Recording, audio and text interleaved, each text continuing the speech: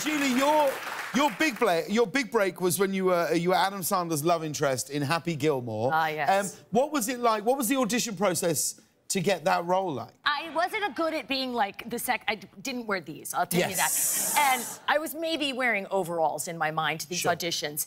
And signing in, there were all these girls who were so beautiful and well coiffed in short skirts, and they knew what they were doing. And I was terrified, sort of sitting there in these signings going, I'm never gonna get this job. And I walk in, this one beautiful woman sort of swans out, and I go in, and in my mind, it's Adam and the producer, and the director and the producer, and it's been a long time, but they were looking sort of ashen and shell-shocked, and I start my read, and I think, oh God, they hate me. They just hate me. Something horrible is happening, and I don't know what it is.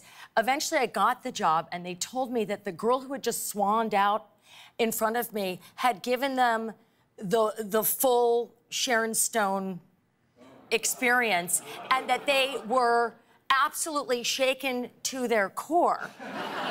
And that and to their credit, and I said, and you did not care for that? Because I would have, I was like, you're dudes. And they were like, oh, no, we were so happy to see your freaking overalls.